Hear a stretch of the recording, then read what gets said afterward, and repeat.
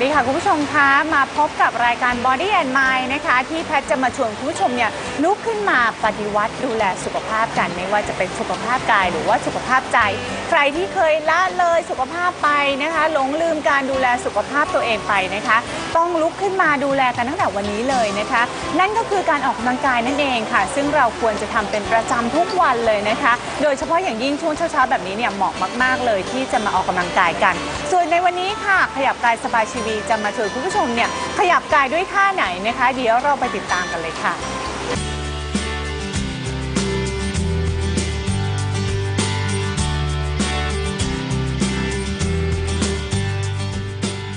จากนั้นไปอีกด้านหนึ่งนะปรับโครงสร้างช่องว่างกระดูกสันหลังถูกปรับเพิ่มเอื้อต่อการเคลื่อนหายใจออกค่ะฝ่ามือขวาจับตำแหน่งที่ถนัดหายใจเข้าหายใจออกแขนซ้ายระดับไหล่มองปลายมือค่ะแล้วค่อยๆวาดไปรับรู้การเคลื่อนเนาะจากสะโพกไล่ขึ้นไปทีละส่วนสุดแล้วไม่ฝืนนะคะผ่อนคลายในท่าจัดกระดูกสันหลังของเราขึ้นนุ่มบิดจากข้อล่างค่อยๆเปิดไหล่เปิดอกตามไปสุดแล้วไม่ฝืนผ่อนคลายอาจจะลองรับรู้นะคะเช่นลำคอซ้ายที่หดบิดเป็นยังไงบ้างบ่าไหล่ที่ถูกเปิดอกที่ถูกยืดสะบักที่หนีบของเราต้นแขนสุดปลายนิ้วมือสี่ข้างแผ่นหลังที่หดบิดค่ะจากนั้นก็ค่อยๆ คลายกลับมาคลายกลับมาร่างกายด้านซ้ายโล่งโปร่งเบาสบายขึ้นค่ะเดี๋ยวเราจะยืดตัวนะเราก็ยืดอยู่ตลอดอยู่แล้วแต่ว่าให้ปรับโครงสร้างบ่อยๆหายใจเข้าถูกดึงขึ้นหายใจออกค่ะแขนไปด้านหลังฝ่ามือประสานกันนะคะอาจจะดูในท่ายืนนะคะแต่เราฝึกในท่านั่งเนาะให้รู้สึกถึงแนวกระดูกสันหลังนะคะที่ถูกดึงขึ้นไปทางศีรษะแล้วก็ฝ่ามือประสานหัวไหล่ของเรายกขึ้นมานะคะหมุนไปด้านหลังให้รู้สึกสะบักที่ถูกหนีบท่อนแขนที่ถูกดึงลงไปเกิดการยืดที่ท้องอกสะบักบ่าไหล่แขนสุดปลายนิ้วมือผ่อนคลายในท่า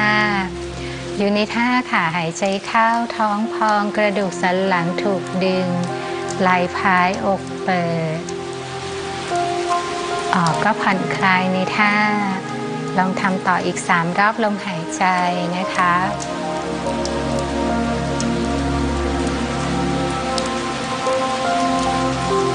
ค่ะหายใจเข้า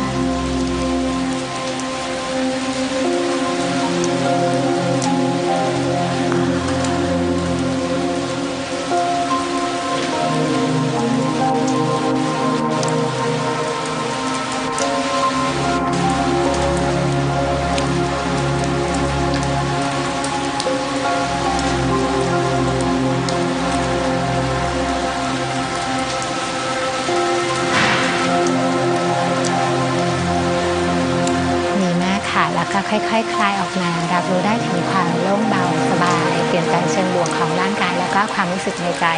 รวมถึงลมหายใจด้วยเนาะซึ่งเป็น3 ส่วนหลักที่ประกอบเป็นชีวิตของเรานะคะ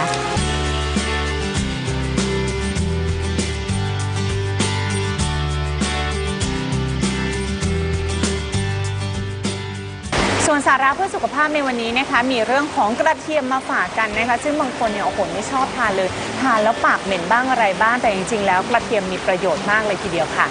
มีหลักฐานสนับสนุนว่ากระเทียมเนี่ยอาจจะป้องกันไม่ให้เกิดโรคหัวใจได้โดยอาจจะลดการเกิดเส้นเลือดแข็งและสามารถลดระดับความดันลงได้เล็กน้อยนะคะการศึกษาชิ้นหนึ่งเป็นเวลานานถึง4 ปีใช้กระเทียม900 มิลลิกรัมทุกวันปรากฏว่ามันสามารถลดการเกิดเส้นเลือดแข็งลงได้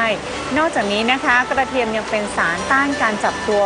เป็นก้อนของเลือดด้วยการทำให้เกล็ดเลือดบางลงซึ่งอาจป้องกันไม่ให้เกิดภาวะหัวใจขาดเลือดหรือว่าสมองขาดเลือดค่ะและสำหรับโรคหวัดนั้นนะคะผลการศึกษาในระยะแรกพบว่ากระเทียมสามารถช่วยป้องกันโรคหวัดได้โดยมีการศึกษาเปรียบเทียบการใช้กระเทียมในระยะที่มีโรคหวัดระบาด ผลปรากฏว่าคนที่รับประทานกระเทียมจะเป็นโรคหวัดได้น้อยกว่าคนที่ไม่รับประทานกระเทียมเลยนอกจากนั้นนะคะในระหว่างเป็นหวัดกระเทียมสามารถทำให้อาการของหวัดเนี่ยหายเร็วด้วยกระเทียมอาจจะเสริมให้ระบบภูมิต้านทานให้แข็งแรงขึ้นสามารถช่วยร่างกายให้ต่อสู้กับโรคมะเร็งได้โดยผลจากห้องทดลองนะคะดูเหมือนว่ากระเทียมจะมีฤทธิ์ในการต่อต้านมะเร็งค่ะ